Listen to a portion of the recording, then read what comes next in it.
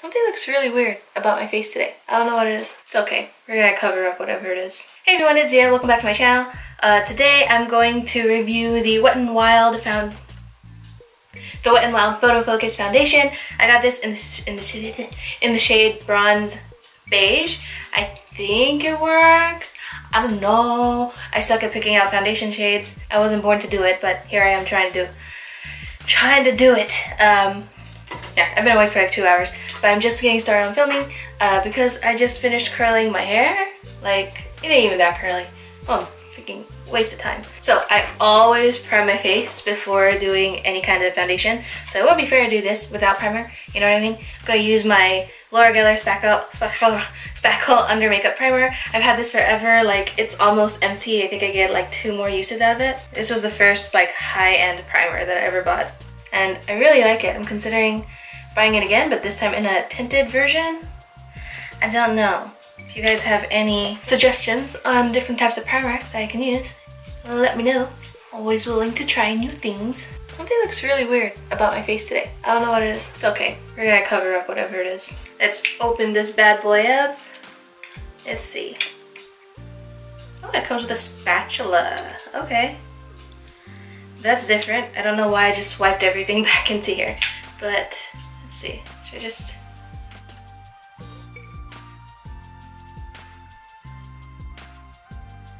I don't know how much to put on. I'm just putting on a lot. This has been tested under 7 light conditions with top smartphone models with and without flash. So it's supposed to help eliminate white particle reflection. I didn't even think about that. I just noticed that it was a new foundation. I was like, ooh, show me, tell me, I want to know. Do you see the difference? Oh my god. Okay. Regardless of whether or not it helps the pictures, like, I love the coverage. I'm living for this coverage. It's so good. I mean, you really can't see a difference with my jawline, and I haven't blended it down as far as I usually go yet. I kind of don't even need to because the color blends in really well already. Oh my god, I think I actually picked the right color for once. Did I? I don't know, maybe not. But I like it. I'm pretty happy with that.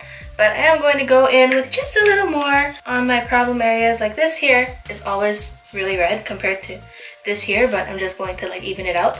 And there's a little bit of a blemish here. Just gonna even that out, put some on the chin. Definitely feel like I used a lot less foundation with this than I do with most foundations, which is a plus. I'm really happy with the coverage of this. I think it looks really good. It's not like super glowy, but it's also not too matte. It's just like a nice medium. I don't look shiny like that e.l.f. one that I used not too long ago. That shit made me hella shiny, and I literally threw it away finally because I just really hate it. And then I started seeing a full face using Only Makeup I Hate tag, and I was like, fuck, I should have kept it because I really hate that stuff. But whatever, I have another one that I hate. Probably gonna get rid of that soon too, but that one cost me $36, so I keep on trying to make it work. I'm gonna go put on the rest of my face, and I will see you guys after that's all done. Alright, so here I am checking in with my foundation that I used today, the Wet n Wild Photo Focus. I'm just doing this to remind myself at this point because I had such a hard time putting on this makeup today. It was just a mess from start to finish. Actually, like the last quarter of the time was okay, but the rest of the time I had so much trouble. Anyway, I really love the finish of this foundation. It looks really good. It held up with all of the craziness. I had such a hard time putting all this on. But yeah, I really love this foundation. Maybe I found a new favorite. I don't know. I'll check in with you guys in a few hours to tell you guys how this is working out. I think it looks pretty good. I like it. Okay, I'll see you guys in a little bit. So it is now... What time is it?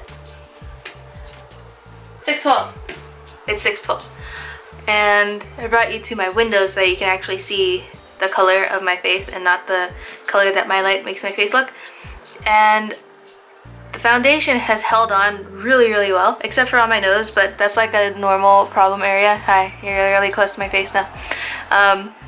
It wore off, plus I was wearing glasses, so you can see like it's thin there. thin, just thin and speckly. But on the rest of my face, it still looks really good. I used some products today that I wasn't a really big fan of, but aside from those sucking, the foundation is actually really, really good, and it's holding on really well. So I'm gonna check in probably in like, I don't know, a little bit, because I want to take off my face. So it's been on for about 8 hours now. I'll check in one more time, and then I'm gonna take off my face because I'm tired of it. Just gonna, no, I'm not gonna rip it off. Okay, I'll see you guys later.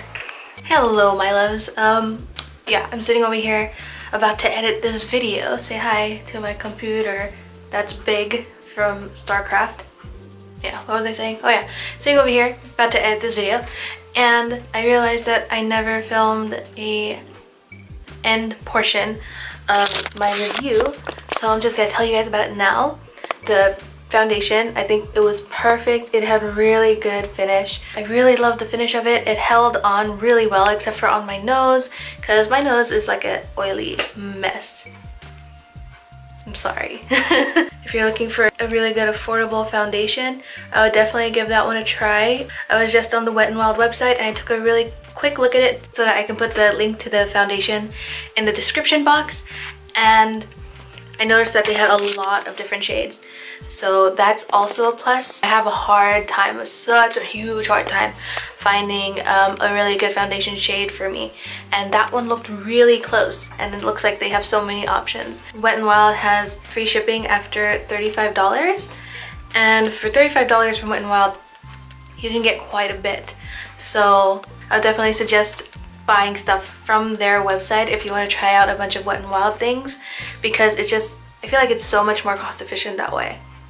But maybe I'm wrong, I don't know. I like shopping online because then I don't have to worry about crowds and people. Like, I like people, but at the same time I suck around people. I'm just getting into like other stuff, but yeah, in the end the foundation was really, really good, and I would definitely recommend it. I think it's great, finish is great, it lasted really well. I don't think it claims to be super long lasting, but it lasted really well on me. In fact, it was a little hard to get off at the end of the day, so that's a plus. If you need to wear makeup for more than 8 hours a day, I think that would work really, really well for you, unless you have really oily skin.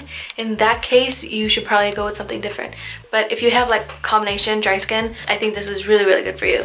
So yeah, that's the end of my video. That was my review. I hope you guys enjoyed it. If you did, please don't forget to like, comment, and subscribe down below if you have not already, because I would love to have you as part of my tiny little growing YouTube family. I post new videos every Thursday, Friday, Saturday, and sometimes Sunday. So thank you guys oh, I thought I could like get it low enough to make it look like a little mustache. I have a shadow mustache. I'm getting off topic. I suck at this so much. Thank you guys so much for watching. I hope to see you guys in my next video.